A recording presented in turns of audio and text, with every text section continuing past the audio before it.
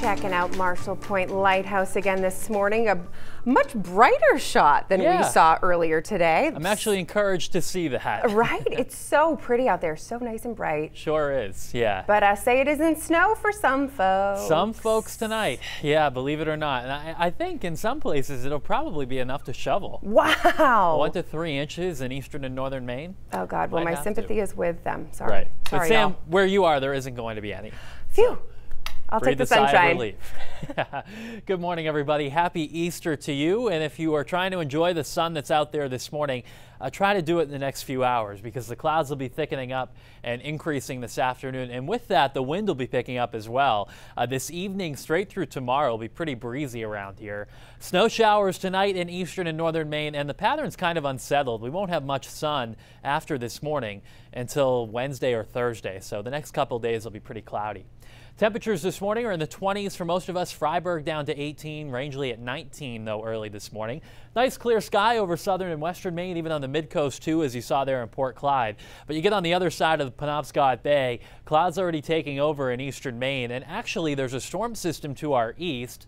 Usually weather moves from west to east, but in this case, storm is actually backing up. It's moving from east to west. So all these clouds over in Nova Scotia and New Brunswick will be moving into Maine as we go through the day today. So the sunniest weather, the warmest weather will be over southern and western Maine. 55 to 60 degrees this afternoon.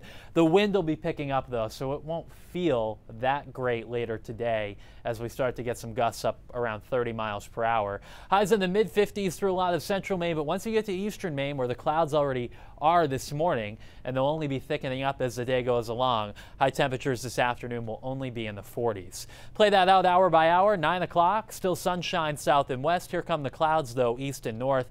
First they'll be kind of thin clouds, and then during the afternoon they start to thicken up. A big difference in temperature, 40s to the east, 50s to the south and west, where there still will be a little bit of sun this afternoon. But look at this, around 6, 7 o'clock this evening, snow showers developing in Washington County and Aroostook County. Maybe just warm enough for some rain at the start, especially in Lubec or Eastport. But during the evening, this keeps working to the west. Bangor, Ellsworth, Bar Harbor likely to get some snow showers by 9 o'clock, while it's just cloudy and in the 40s in central and southern Maine. Through the night, the clouds stick around, still some snow showers, but after midnight, they start to lighten up and break apart.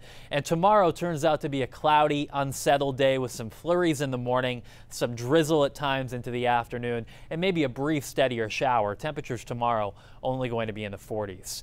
So tonight, a coating to an inch of snow possible. Penobscot Bay, Bangor, Brewer, Waterville, up into the mountains. 1 to 3 inches east and north of Bangor, including a lot of Hancock and Washington counties.